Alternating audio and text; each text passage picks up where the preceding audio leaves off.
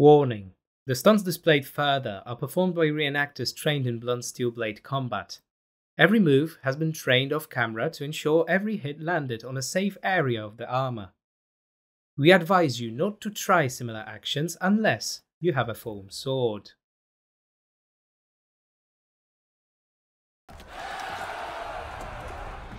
Hello again. You're probably wondering what we're doing back here. Well, last time we talked about the Centurion, we only spoke about the gear. We never said anything about the more interesting part. We're gonna talk about the moveset today. Before we do though, let me explain our goal here. Now, we don't want to make the Centurion's moveset completely usable in a real life fight. Why, would you ask? Well, because it just wouldn't work, no matter how hard we tried. If you're interested in ancient combat, you may have noticed a big problem with our Roman boy's setup here. That's right, he has no shield. And why is that a problem, you may ask? You see, the Gladius on its own is a very low potential weapon, an enlarged dagger really. If you try to fight only with a Gladius against an enemy with pretty much any kind of a longer weapon, the only sane option is to try to escape. Just by looking at the weapon configurations on all the characters, Centurion is one of the weakest, definitely. He just has no real life chance of even attempting a fight some of the opponents. We just made a few small adjustments here and there in the skill set so the combos make at least a bit more sense. Plus, it was a lot of fun trying to recreate some of these combos in the reenactment gear. Oh boy, there's a lot to unpack here. Let's start with the stance, shall we? Generally speaking, both the side and high guard are good. Even though the latter may not look like it, this blade position allows a wide variety of attacks, while your enemy is left guessing where the next advance will come from. The thing we have to point out here is the shifting between the side stances. Just throwing a sword from one hand to another is a really bad idea. You can miss and hit yourself. The weapon may fall on the floor, leaving you defenseless. There are just a lot of ways to let your enemy slit your throat by doing that.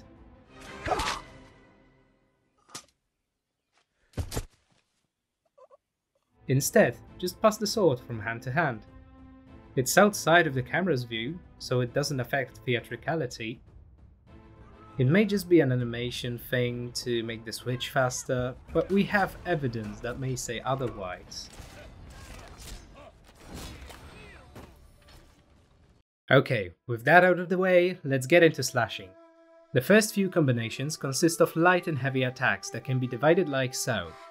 3 phases for the light attacks depending on the order of the combo, and 2 phases for the heavies, which further split into charged and non-charged.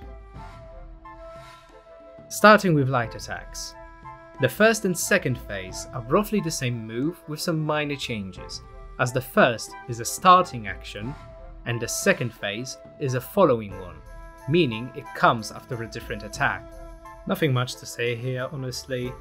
We are not questioning the big, marked and obvious way of movement, since it looks graphically more interesting, hence it's better for video games. Phase 3 though. Let's just start with the side variant. After 2 attacks, Centurion decides to spin. Now, we know game developers love spins, we do too. This one, however, it just feels unnecessary.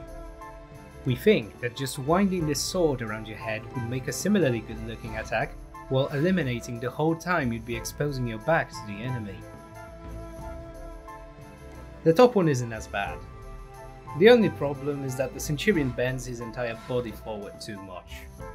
Our suggestion would be to keep the slash appear more powerful by extending the swinging distance and reducing body tilt to keep yourself more upright. Okay, time for heavy attacks. The non-charged versions of Phase 1 are just as Roman as you can get with sword fighting, so there's no problems with them. They're just generic stabs from top and side. Actually, if you gave the Centurion a shield, it would almost look like just a very correct way the legionaries are supposed to fight. Well, what do you know? The charged versions though, the blade path is not bad, but there are two major issues. First off, Centurion jumps as he attacks.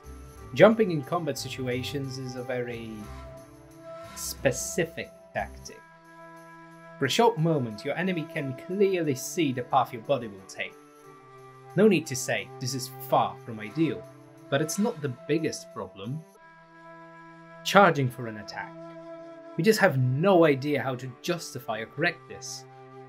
Anything that we came up with looked too similar to the non-charged version or simply didn't work.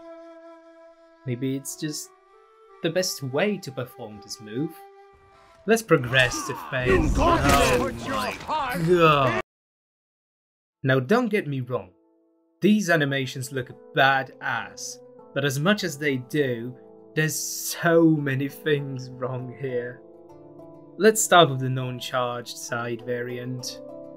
The Centurion grabs the Gladius in two hands while turning away from the enemy for a more powerful thrust. Alright. This move honestly looks awesome. Real fight wise, maybe just turn a bit less to not open yourself as much. Next up is the non-charged top.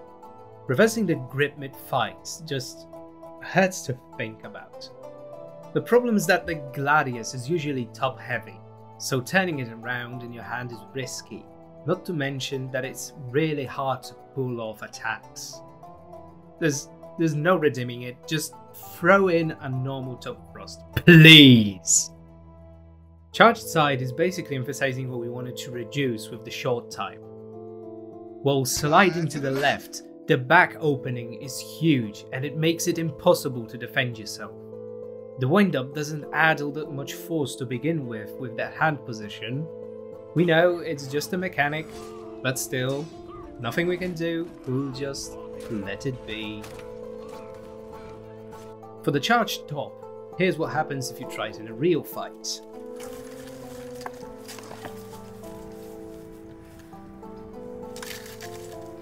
Once again we see the reverse grip, and this time there's a huge opening as the Centurion's winding up for the stab. Actually, to us, it looks more like a finisher than a combo. With this one, we'd also have to change a lot to make it usable. The best thing we could come up with was just to do it faster. It looks cool, but once again, just some slight changes wouldn't make it work. Alright, now we're getting into the combos that actually have names, so let's start with Eagle's Fury, shall we? Eagle's Fury is a move. It certainly is. Alright, let's try to do something here. First off, the jump. I've already said what problems a jump in a fight may bring. It's also the main trope of the move, so it wouldn't feel right to try and reduce or remove it.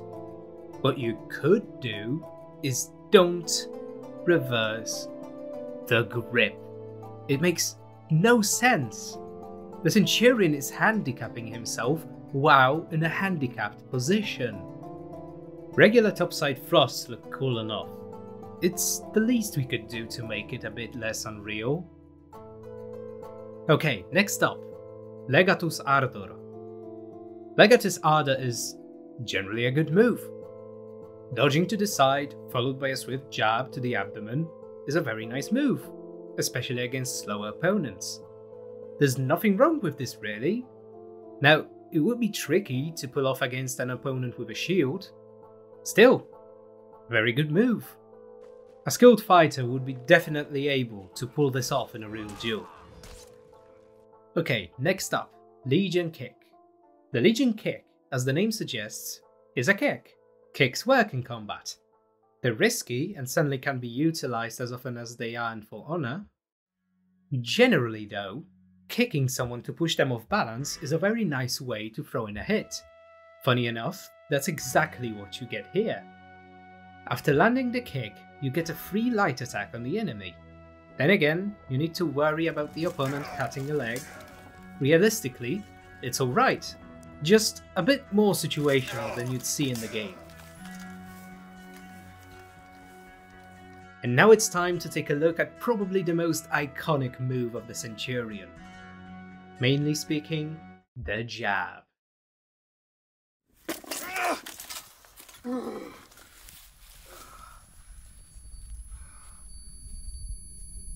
that as it may, you have only to stand here, die, and stop the enemy. That is good defense.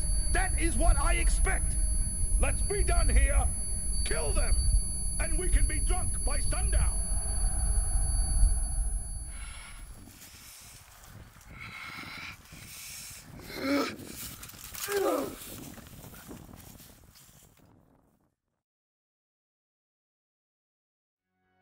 At last, we have arrived. Possibly the most iconic out of all of the Centurion's combos. The jab is a punch. It's a punch. Punching works. As long as we look at the non-charged variants, there's nothing wrong. Keep in mind that Centurion's hands are covered in armor. Punching armor barehanded would be very dumb. If you disagree, try punching a pan. And then again we come to the point of the charged variants. We know, charging is an integral mechanic to the Centurion's moveset, but once again, leaves you open, doesn't provide all that much more power, can't really do anything about that.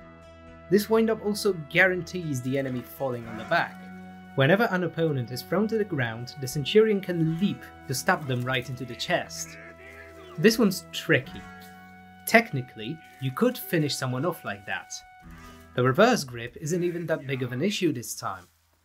The jump, again, gives your enemy tons of time to recollect himself and roll to the side or point his weapon at you as you try to fly towards them. Though again, it's very much a finishing style move. It's supposed to be used on fallen enemies that are most likely concussed or at least confused. We'll let it slide as passable, but uncomfortably flashy. Okay, now that that's over, guard breaking. It won't work. All it takes for things to go bad is a simple step back and a cut in any direction from the enemy. Let's pretend it works. You have two options. You can either hit them with your hilt up to 3 times or shove them around like you own their souls. Those moves don't look half bad. But we just have one question. Since you managed to get this close and have some time to hit the opponent around, why not just stab them to death?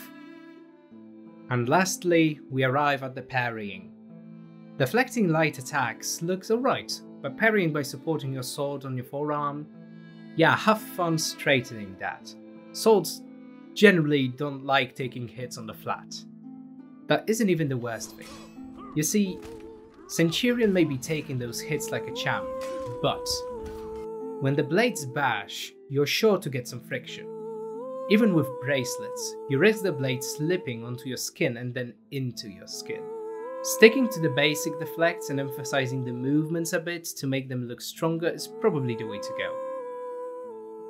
The parry counter looks plausible on the first look.